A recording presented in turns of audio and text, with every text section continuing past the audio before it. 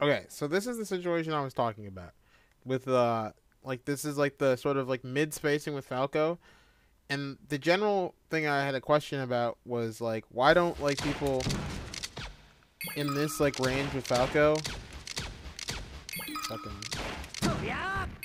do you like things like take laser up smash, take laser jump shine, take laser nair. At least I feel like I don't see those things like applied in this spot.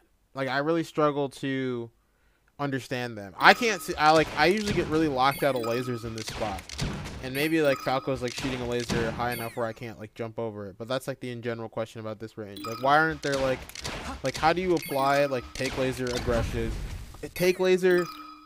and like aggressive options in this like semi close to Falco range?